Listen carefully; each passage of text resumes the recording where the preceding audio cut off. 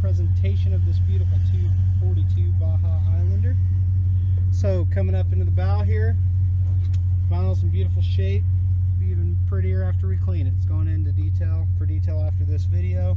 The way the timing worked out, we wouldn't have enough time to clean it, then do the video. So we're gonna do the video, then clean it. So we got a nice room up here at the bow filler cushion to lay out. We got storage here. So let's stay to one side after an overall view. Let's go port side.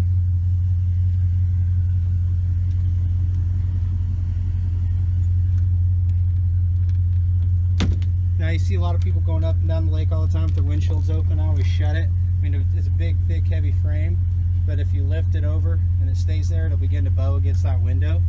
A little side cabin here. It's a nice, thick, heavy door.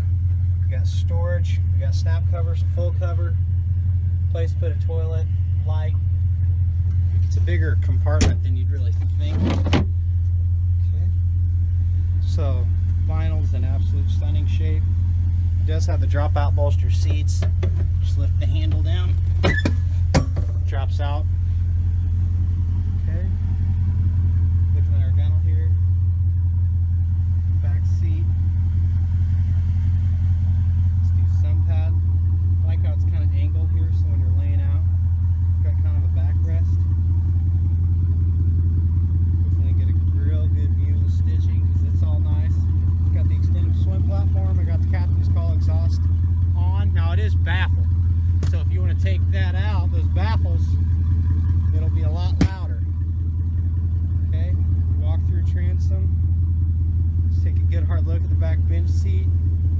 No threads or frays or anything funky. Got our cockpit carpet in. My shoes. Got our starboard side gunnel, looks nice. Captain's chair looks nice.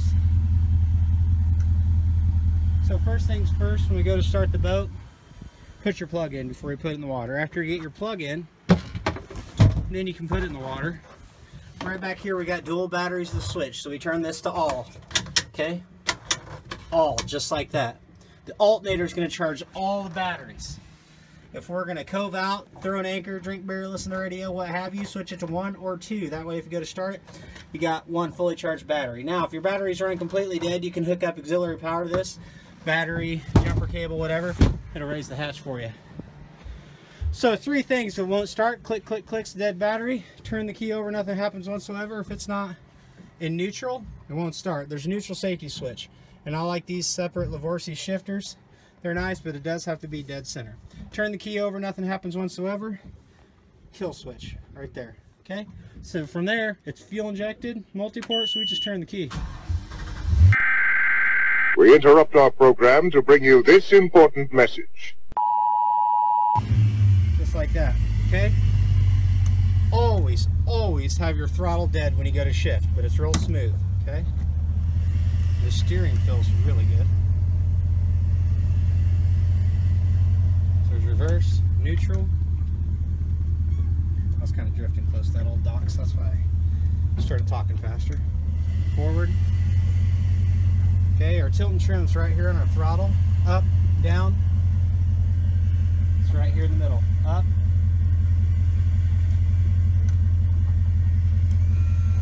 Down. Oh, it's over here. For up, down. There we go. So that's just down on the shifter. Our tab controls are here. Now the tabs work with the indicators down, the lights. So this is tilt and trim when you're boating. This takes it all the way up out of the water. You hold it down. That'll take it all the way out of the water when you get it on the trailer. So when you get it back on the trailer, trim up. Make sure your tabs are up. Okay, trim up, tab up. The tabs will catch the trailer. The trim will catch the ground.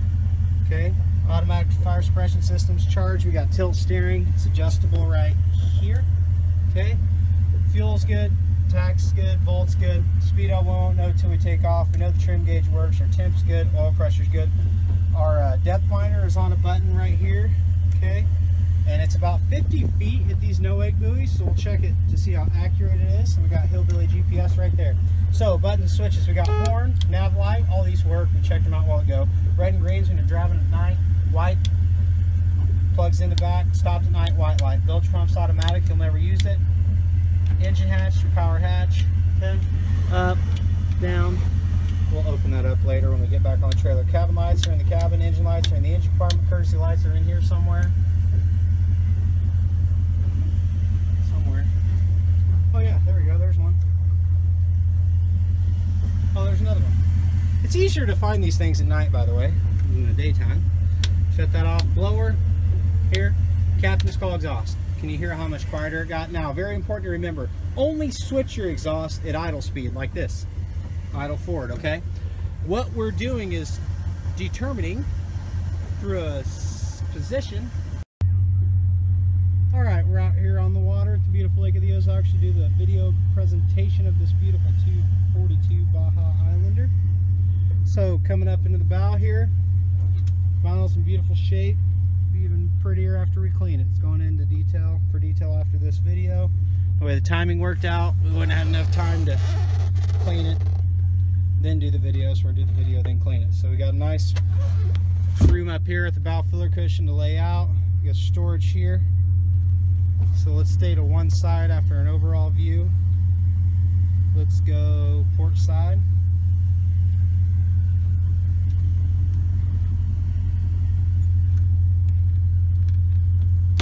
Now you see a lot of people going up and down the lake all the time with their windshields open. I always shut it.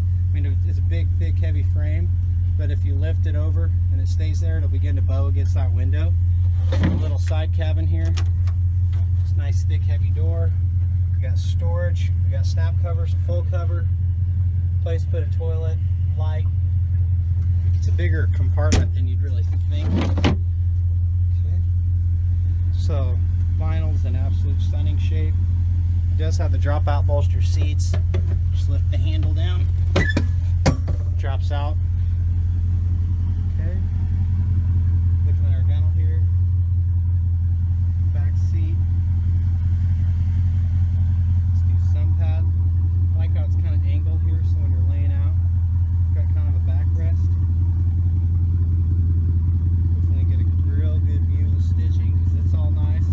Got the extended swim platform. I got the captain's call exhaust on. Now it is baffled, so if you want to take that out, those baffles, it'll be a lot louder.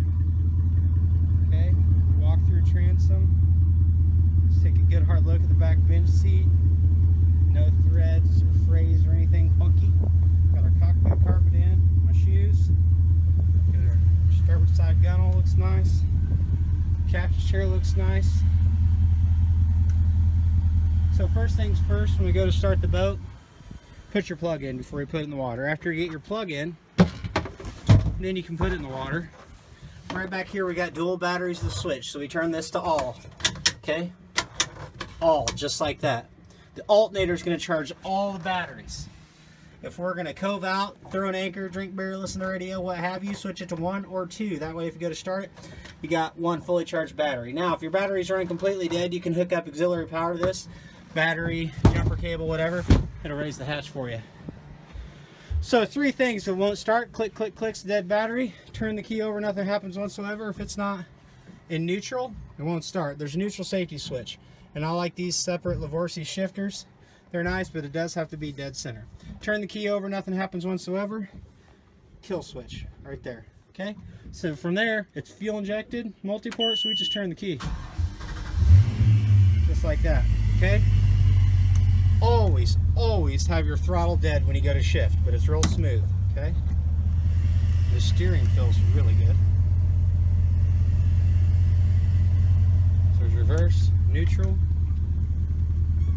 I was kind of drifting close to that old dock, so that's why I started talking faster. Forward. Okay, our tilt and trim's right here on our throttle.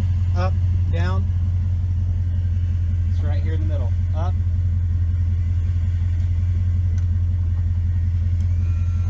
Down. Oh, it's over here. For up, down. There we go. So that's just down on the shifter.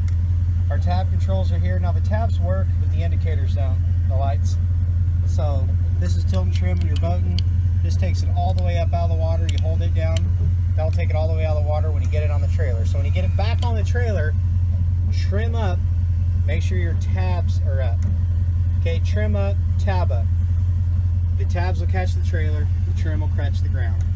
Okay, automatic fire suppression system's charged. We got tilt steering, it's adjustable right here.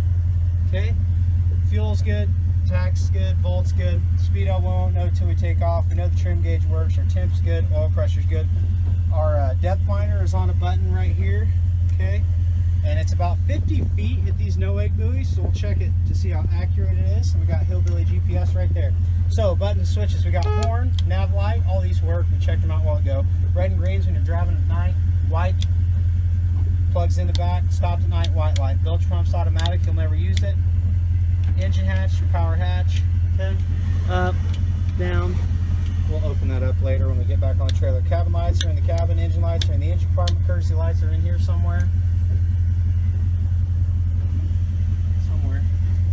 Oh yeah, there we go, there's one. Oh, there's another one. It's easier to find these things at night, by the way, than in the daytime. Shut that off. Blower, here, captain's call exhaust. Can you hear how much quieter it got? Now, very important to remember, only switch your exhaust at idle speed, like this. Idle forward, okay? What we're doing is determining through a position. Starting over and ran out of storage. So what we're doing there when we hit that button is determining how our boat pumps out the exhaust and water, which it uses to keep the motor cool.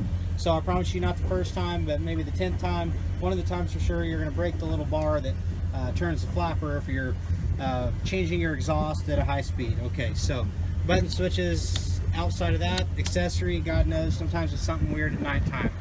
Okay, so now let's go ahead and accelerate. Oh, we need to turn the radio on. So remotes work, that's rare. Find a station that comes in. Here's one. Hey, Bart. Hey, Blue! How are you, Great. I'm all right, God. I have to do talk radio where I'll actually get flagged for copyright. Got some big boats out here, but we're going to go ahead and make this happen. Alright, so now, it is a single prop. So if you hammer down, sometimes with this much horsepower, you'll actually blow out, which means your props are spinning. Not spinning fast enough to keep up with the power on the shaft. You go and accelerate the boat on the blade and it takes off. Damn, it really does take off. I'm gonna get myself situated here.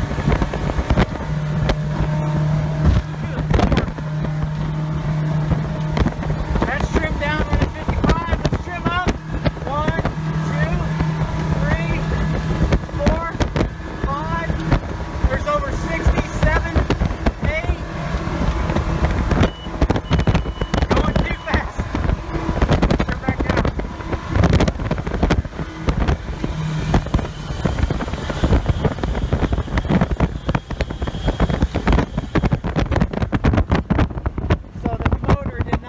It runs strong, absolutely strong. Between 60 and 65 is going to be my guess on top speed. Let's head back in. This boat really runs awesome.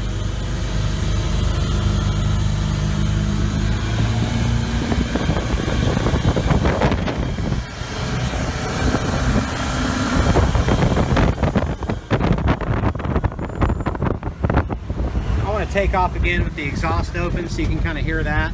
Sorry I bounced around a lot. Those two big boats came by and made it rough. There we go. Now.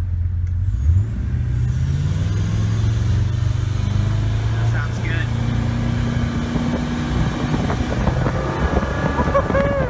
I hope you can hear that.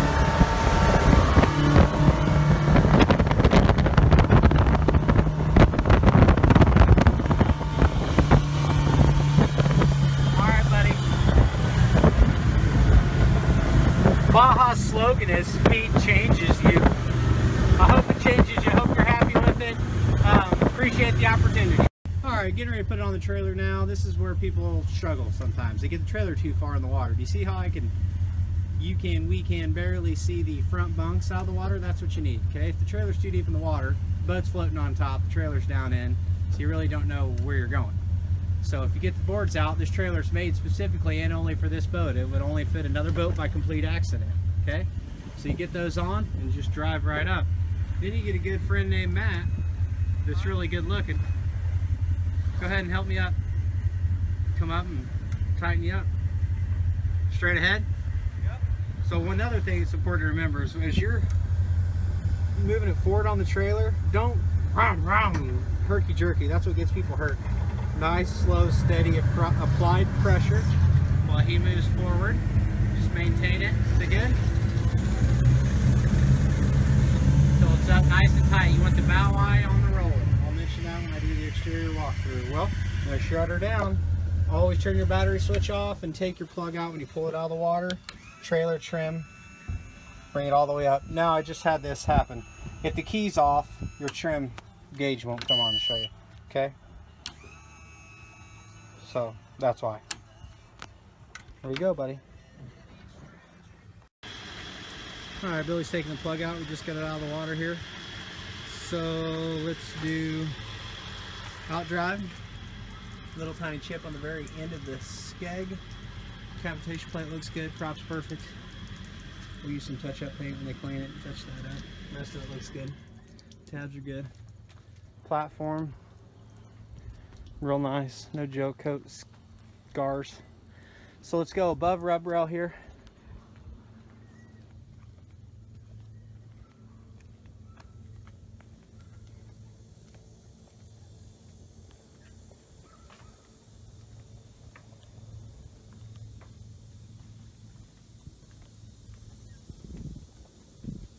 I don't see anything above the rub rail.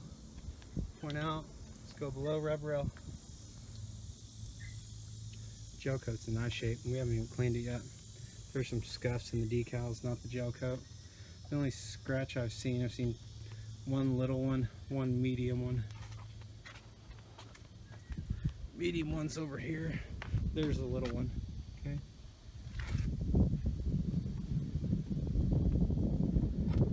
Okay, there's the one.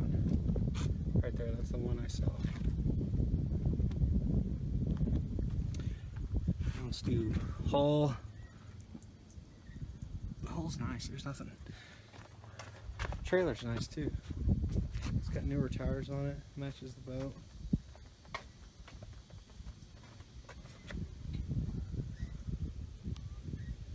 Strikes are good, shine's good, kill's good. It's never been beached.